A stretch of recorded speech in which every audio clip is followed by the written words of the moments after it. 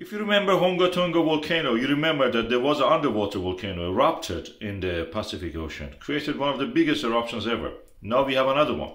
That is East Epi in the Vanuatu islands of the western part of the Pacific.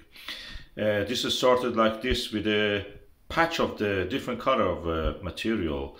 Then early hour in the morning we saw this, people were pointing at it. This is near the Epi island, and the actual volcano is 34 meters under the water. The summit of it is so practically is a stratovolcano underwater. And then this developed into a big ash cloud, evaporating water, creating shards everywhere.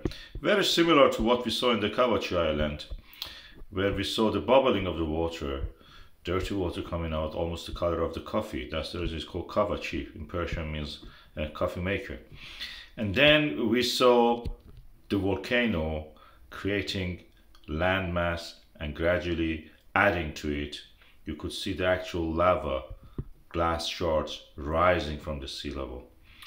This is where the Indo-Pacific plate undergoing subduction under New Hebrides parts of the Pacific Ocean plate, oceanic plate we should say, and creating a subduction, and the subduction creates these stratovolcanoes, 200 to 250 depending on the angle of the subduction, 400 even sometimes, away from the trench that forms at the subduction point.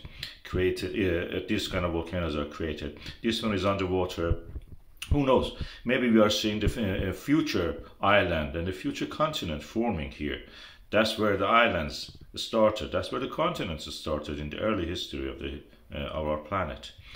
East Epi is one of those little volcanoes at the moment that may become a big volcano in the future. And who knows, in the future we may have something like a Hungatonga, even bigger.